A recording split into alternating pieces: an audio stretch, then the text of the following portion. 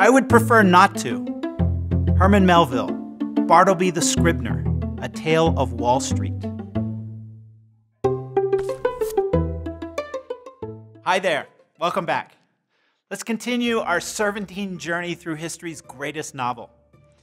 Now the chapter changes focus. 3 giant carts arrive led by the devil, who announces that Montesinos seeks Don Quixote with information about how to disenchant Dulcinea. This happens as night closes in.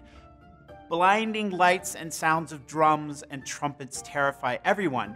War is again the theme, and now there is a racial touch. Suddenly, there were heard infinite lelilies in the manner of the Moors when they enter into battle. When a messenger arrives dressed like the devil, the Duke's questions reinforce the theme. Who are you?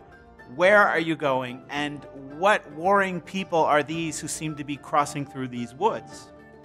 The devil, the second one we have met in part 2, responds that he seeks Don Quixote, that more troops will arrive, and that Dulcinea will follow on a triumphant cart and in the company of the gallant Frenchman Montesinos, who will explain how the lady is to be disenchanted.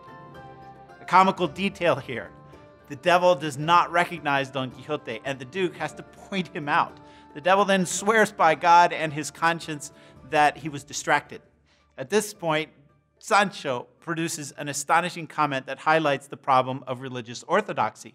Without a doubt, this demon must be a good Christian man, because if he were not, he would not swear by God and my conscience. As I see it now, even in the depths of hell, there must be good people. Like the narrator's observation that good books were burned by the mock Inquisition in part 1, Sancho ironically locates good people in hell. In fact, he observes that the devil himself might be such a person. Again, like the disguised characters now traipsing before us, Cervantes' constant weaving of comedy and complicated plot lines cloaks very serious points. Sancho's proposition is radical in a period of religious wars among Protestants, Catholics, Muslims, and a range of pagans in the New World and Africa. Idle reader, what if the devil is actually good? Did you know? In his Divine Comedy, Dante Alighieri locates Satan precisely at the transition point between hell and purgatory. When the devil approaches Don Quixote, he adopts a position contrary to Cide Hamete's praise for our hero's challenge to the lions in chapter 17. To you, Knight of the Lions, and may I see you in their claws, I have been sent by the disgraced but valiant knight Montesinos. He announces once again the arrival of Dulcinea and departs after making another morally complex jab at Don Quixote that relates him to the Duke and Duchess. May demons like me be with you, and may good angels be with these lords. Note also that Don Quixote and Sancho are both shocked by this confirmation of the knight's vision in the cave of Montesinos. As they await Montesinos, Sancho expresses fear.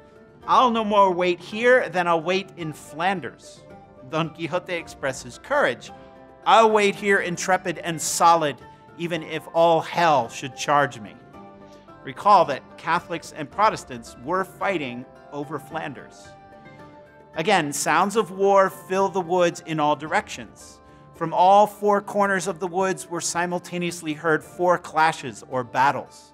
The narrator is specific about the sounds: artillery, shotguns, soldiers, and in the distance there echo the lililies of the Hagarenes.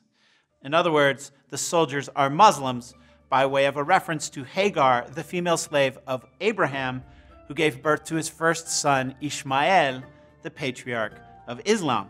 The spectacle so frightens Sancho that he faints into the skirts of the Duchess, who revives him by throwing water in his face. Quixotic mission. Which term does the narrator use to refer to Muslims? A. Heretics. B. Hagarenes. C. Ishmaelites. Correct answer B. Hagarenes. Next come 3 carts dragged by 4 oxen covered in black cloth and with great wax torches tied to their horns. Each cart is ridden by an old wizard accompanied by pairs of devils. All are dressed in black. Finally, a 4th cart approaches, but instead of sounds of war, we hear the sound of soft and harmonious music. Sancho takes this as a hopeful sign. Where there's music, there can be nothing bad. The Duchess agrees, adding that lights bring clarity. At this, Sancho, hinting at inquisitional torture, becomes doubtful again, although it could be that they burn us. That's all for now.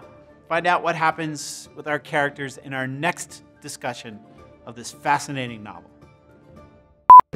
Don't miss out on the adventures of the ingenious gentleman Don Quixote de la Mancha. To enroll in the course, click on the novel. To subscribe to our YouTube channel, click on Don Quixote. To watch more videos, click on Dulcinea. And to follow us on our social media, click on Sancho Panza.